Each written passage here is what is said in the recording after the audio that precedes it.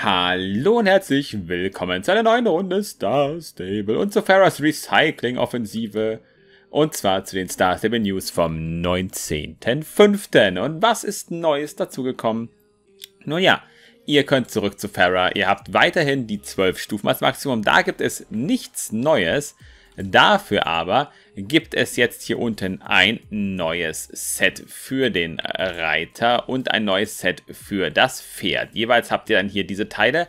Einige habe ich schon hergestellt, denn das hier sind die Oberteile und die Mütze von dem aktuellen Set. Und es gibt das Set in derselben Farbe auch für das Pferd dann jeweils. Das sind 5 Teile und im Unterschied zu den anderen Sachen kosten sie jetzt zusätzlich auch noch Recycling-Materialien. Insgesamt braucht ihr dafür 110, wenn ihr das Set für den Reiter und für das Pferd zusammenbasteln wollt. Ansonsten, wie ihr hier seht, ist nichts Neues dazugekommen. Ihr könnt das Ganze bei Farah machen und wenn ihr euch fragt, was habe ich denn da eigentlich für ein Set aktuell auf dem Pferd, das ist auch noch neu dazugekommen. Ihr habt jetzt ein neues Set hier im Global Store.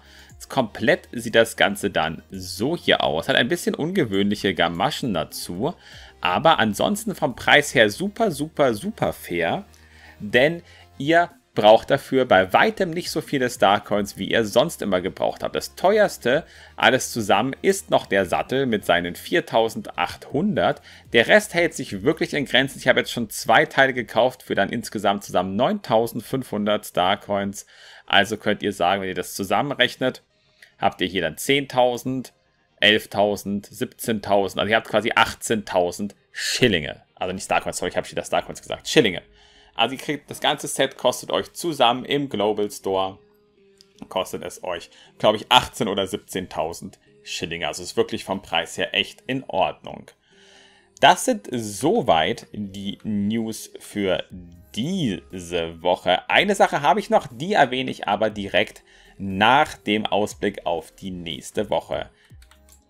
Nächste Woche kommt nämlich Guillermo Cadea wieder, der nämlich uns seine Rassenrennen immer zur Verfügung gestellt hatte. Wird natürlich an einen anderen Platz gehen. Das hier ist noch sein alter Platz. Gab damals Rassenrennen mit jeweils 350 Pferdeerfahrung, wenn ihr die passende Rasse natürlich dann auch in dem Fall geritten seid. Hatte damals eben so einen Sprungparcours. Und mal gucken, was er dieses Mal für uns als Rassenrennen im Petto hat.